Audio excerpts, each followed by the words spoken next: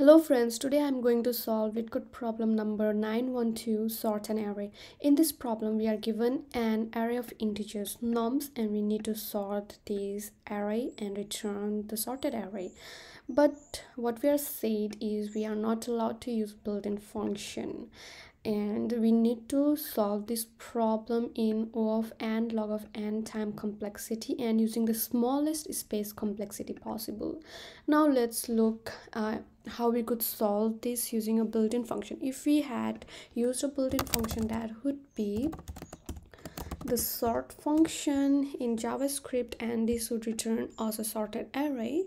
And this function, the sort function in JavaScript, it takes n log of n time complexity, and this function actually implements merge sort. So merge sort, which is in worst case and best case log of n time complexity. So what are we going to do is we are going to implement merge sort to sort this nums array. So now let's see what is merge sort and how we could perform this sort. So we are given this example here. What happens is merge sort is a divide and conquer kind of solution where we divide each of these integers in this array into chunks until and unless we find a sorted chunk. So basically what does that mean is we divide this array into two arrays by dividing it from a midpoint. So this is a midpoint, so I divide these two array into 5, this single array into two arrays which consist of elements 5 2 and 3 1. Now furthermore, what I do is I split these two array into more smaller chunks. So now I have the integer 5 and then 3 and finally 1. Now each of these arrays is only single length, right? And we know that this array in itself is sorted because it only has one element in it. So now what we do is we merge these two arrays. So while we perform the merge, we sort those arrays while merging. So while we merge, we sort these arrays. So now we got this sorted array and we merge these two arrays as well, and we get our sorted array, which is 1 3. And then finally what we do is we perform a merge sort, that is we merge, and finally this is what we get as our result, which is a sorted array. So how are we actually sorting while we merge? So what we do is we check each of these elements. Since both of these arrays are already sorted, let's look at them here. Since both of these are already sorted, so what we do is we start from the first index and we take the smallest of these two values. So what is the smallest one? Well, 1 is the smallest one, right? So 1 goes at the very beginning and then the pointer shifts in this array.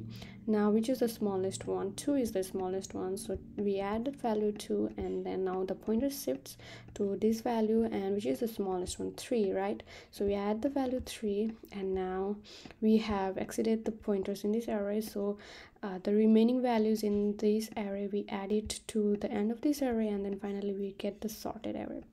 So basically this is how we perform merge sort. Now in our case we are actually not going to divide the array, but rather we are going to find the index where we could divide the array. So what is the index of this sub array? So basically it starts from index 0 and ends at index 0 1, right? And this starts at index 2 and ends at index 3, right? So that is what we are going to find out, and then while sorting we are going to use those indices, and that is when we will create a new sub array while sorting and then finally merge our solution. So now let's look at our solution and try to solve it. So we are going to create two functions. First of all, we need to divide, so we are going to create a divide function. Okay,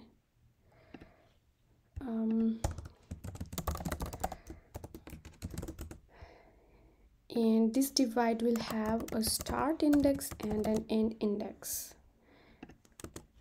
And if as we saw, we are going to divide until and unless the length is equals to 1, right?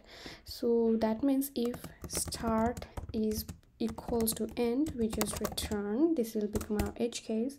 If not, what we do is we keep on dividing. So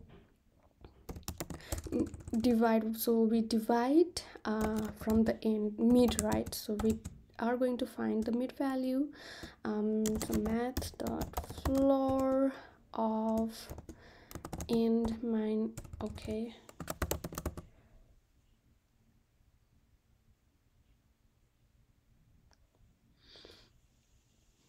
start plus end divide by 2. This gives us our mid value, and that is from where we are going to divide. So now we call our divide function again with the start, and the mid becomes its end, and then again divide starting from mid plus 1 and the end.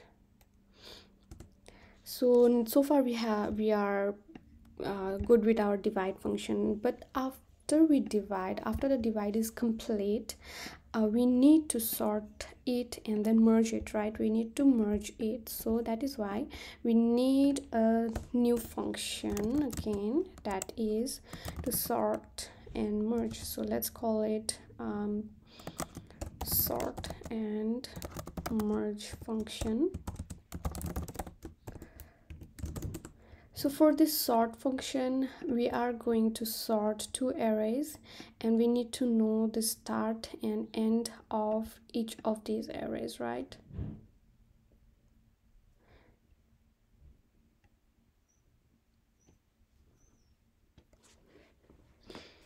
And well, basically what happens is all we need is, all right, so we end up here when we find single array and array with only single elements. So what we do is we return back, right? So while we are returning, what's the value of start and end? Well, basically that would not be a single element. So we return back from here, and this becomes our like start and end will have at least two elements. So what are we going to do is we are going to pass the mid, the left, the right, and the mid value only. So left is equals to the start, the right is equals to the end, and the mid is the mid value that we found, and that will be used to sort our array because we are dividing it into left and the right halves, right? So these two halves we are going to make it from here. So what we do is we need our left, our right, and our mid value. So let's call this from here sort and merge function with start, end, and the mid values. So now here we are actually going to split our array. We are going to create a sub array. So let left array is equals to nums splice left comma mid plus 1. So this would give us sub array starting from left and ending at mid plus 1 with the index mid plus 1 not included. So basically that would be left to mid, and then right array equals to nums dot splice at mid plus 1 to r plus 1. So now we have two sub arrays. We need to merge these two sub arrays and sort those before we merge, right? And what are we doing is we will be merging in place. So that is, we will be merging in the nums array itself. So let's create our like indices first. So I would point to the start of left array, j pointing at start of right array, and k would point to the index left at nums array. So that would basically mean that k will start from L and go until it reaches the index R, because that is the maximum length, right, left to right. And these two arrays, the max length is of course left, it ranges from left to right, and only between that place we are going to make the sort. So that makes sense, right? Now what are we going to do is we loop over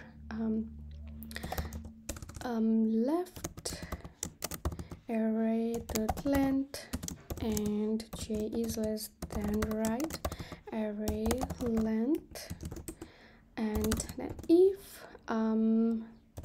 left array index I is less than right array at index j.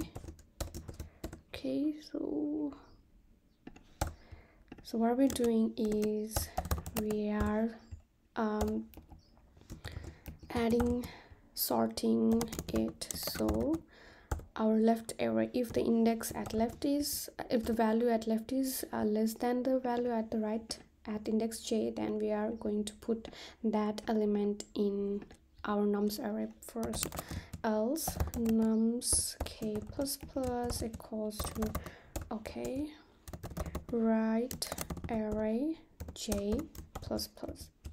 And then finally, while all the remaining elements is left array dot length, then nums k plus plus would be equals to left array I plus plus. And similarly for the right array, if index j is still less than the right array, that is, we have still few elements left in the right array, then we are going to add all of those to our sorted array. So now that we have sorted our nums array, now let's call our divide function. Divide with index 0, and then the end would be the length, right? And we return our nums array. Let's run our code and look if it works fine. Okay, so we are actually going to use the slice operation here, and what we could do is, we don't need the value of k. Rather than using the integer k, we could just reuse the value left L here.